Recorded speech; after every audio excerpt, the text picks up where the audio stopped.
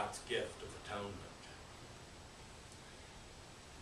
Do we go on sinning without regard to the cost because atonement has already been made? Does the gruesome death of Jesus as the substitution for our debt mean anything to us? I think we need only watch Mel Gibson's Passion of the Christ to answer that question.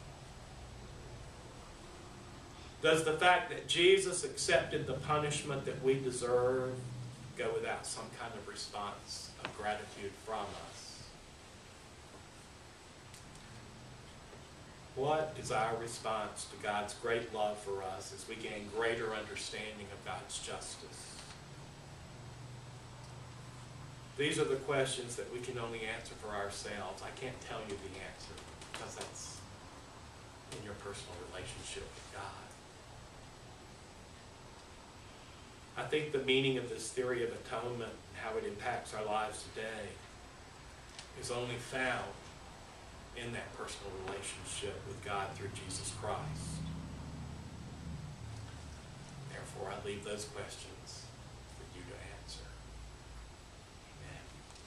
Amen. Amen.